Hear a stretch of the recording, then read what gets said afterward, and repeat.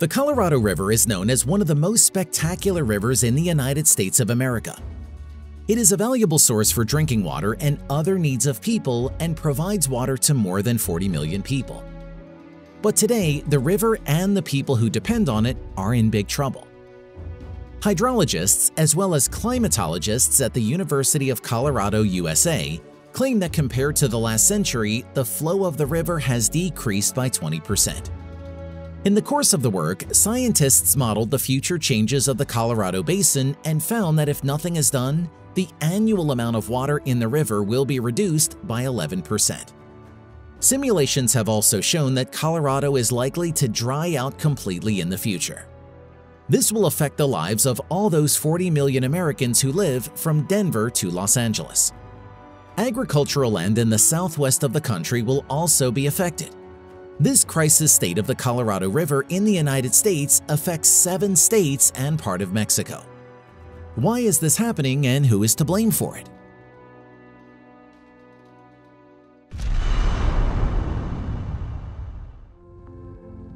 From its source high in the Rocky Mountains, the Colorado River flows south for almost 1,500 miles, through waterfalls, through deserts and canyons, to the lush wetlands of a vast delta in Mexico and into the Gulf of California.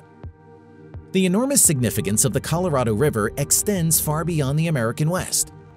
In addition to providing water to the populations of 7 states, 29 federally recognized tribes, and northern Mexico, its water is used to grow everything from carrots stacked on supermarket shelves in New Jersey to beef in a hamburger served at a Massachusetts diner. The energy generated by the 2 largest dams, Hoover and Glen Canyon, is sold through a power grid that stretches from Arizona to Wyoming. Beginning in the 1920s, western states began to share Colorado's water, build dams, and divert the flow hundreds of miles to Los Angeles, San Diego, Phoenix, and other fast-growing cities. The federal government had to intervene as initially the states could not agree on how to distribute the waters of the Colorado River Basin among themselves. Secretary of Commerce Herbert Hoover proposed dividing the river into 2 basins, upper and lower, and each received the right to develop and use 7.5 million acre-feet of river water annually. This approach helped to reserve water for the future development of the upper basin and allowed the planning and development of the lower basin to continue. The original multi-state treaty governing the use of Colorado was signed in 1922. The treaty required the states of the river's upper basin, Colorado, Wyoming, Utah, and New Mexico, to keep a certain amount of water in the river so that the flow would reach the states in the lower basin, including Arizona, California, and Nevada. In 1944, this treaty was amended to allow river water to also flow to Mexico. The treaty gave Mexico the right to 1.5 million acre-feet per year. But the deal initially contained a fatal flaw. Fixed numbers were set when climate change was not a concern. Indeed, in those years, no one could have imagined that the needs of people would grow so much and the water level in the river would drop so much as a result of climate change, that compliance with the treaty would become difficult. The damming and diversion of Colorado, the 7th longest river in the country, was hailed by many as a triumph of engineering, but some considered it a crime against nature. The second opinion, unfortunately, was confirmed by obvious ominous signs. Over the past decade, the water level in the river has been especially low as drought gripped the Southwest. The river still flows through the Grand Canyon, much to the delight of rafters and other tourists, and boaters are still roaring across the 110-mile Lake Mead in Nevada and Arizona formed by the Hoover Dam. But at the edge of the lake, they can see lines in the stone walls, as distinct as rings in a tub, showing that the water level has gotten much lower, approximately 130 feet higher than the year 2000 level. Since the turn of the millennium, experts in the American West have been predicting that unless constant overuse of water is brought under control, the Colorado River will no longer be able to provide for all the 40 million people who depend on it. Over the past 2 decades, Western states have taken incremental steps to conserve water, signing agreements to share what's left. And then, like Las Vegas, they did everything they could to protect themselves. But they believed that the turning point was still far away. However, as a result of record heat waves and relentless megafires, the Colorado River is dropping faster than expected. In 2021, even though rainfall and snow cover in the Rocky Mountains were near normal levels, parched soils and heat-affected plants have absorbed most of the water.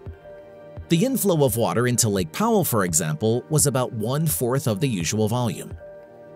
Water levels in Colorado have already fallen on average by nearly 20% from levels in the 1900s.